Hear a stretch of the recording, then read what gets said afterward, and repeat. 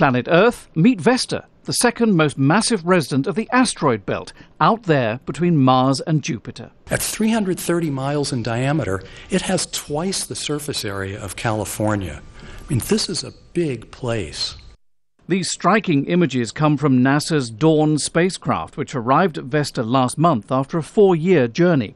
We believe this goes back to the first 5 million years of the solar system.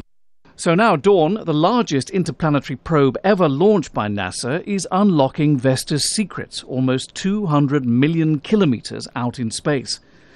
These colour shots show differences in the chemical composition of the asteroid's surface, but what scientists really want to know is what caused these dark grooves and what's going on in and around these craters that they've already given a user-friendly nickname to. The Snowman. They appear to be shallow and filled with debris. Poetry in motion as it NASA's publishing the Vesta photos less than 2 weeks since the Space Shuttle program rolled to a halt at the Kennedy Space Center in Florida. The $400 million Vesta project was conceived long before the United States decided to send astronauts to an asteroid by next decade.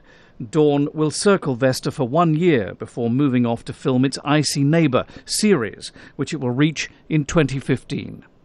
John Terrett, Al Jazeera, Washington.